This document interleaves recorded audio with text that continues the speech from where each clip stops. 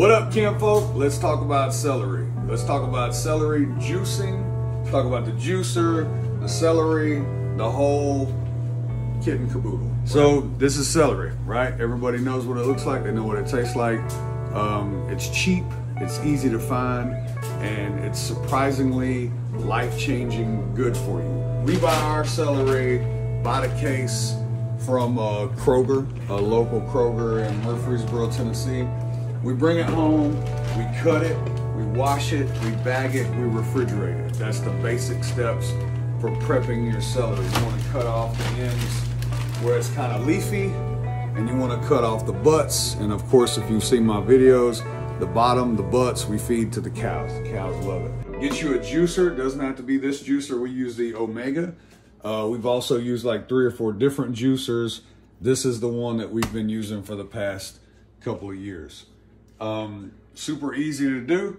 Turn it on. It's gonna be a little noisy right now because it's about to chew this celery. There's different kinds of juicers. This one right here gives us the best result, and it gives us the best pulp to work with in other recipes. It has a very rewarding pulp rate.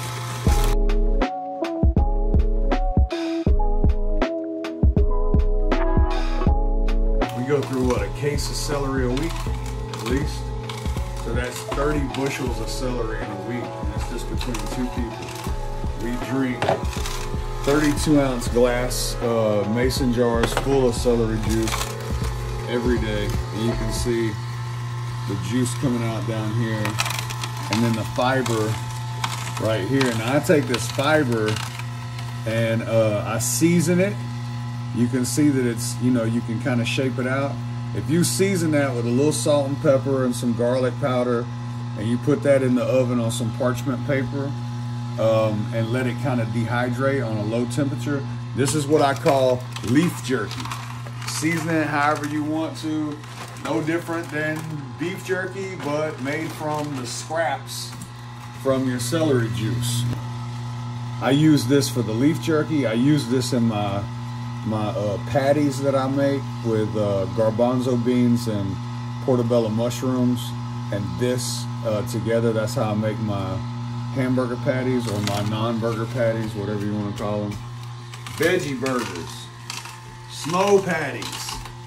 So if you haven't started juicing, or you're thinking about starting juicing and you don't know like how to do it, it's the reason why I'm doing this video right here, because if I can do it, anybody can do it, right? I'm not a smart guy. I don't have a master's degree in culinary arts. All right, so after several sticks of celery, we have our 32-ounce glass serving, which is it's my daily dose. Sometimes I'll do this twice a day. Like end of the day, if I'm not feeling like having a full-blown meal, or if I feel like I've eaten enough, like sometimes my lunch will go late and I'll have a big salad, and like 7, I'm like, I don't really feel like eating again.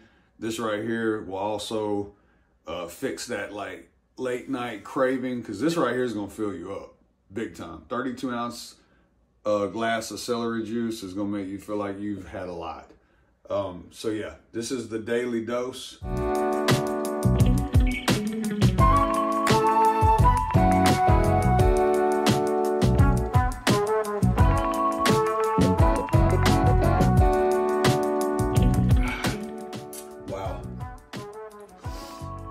That right there will change the way you feel every day, promise you.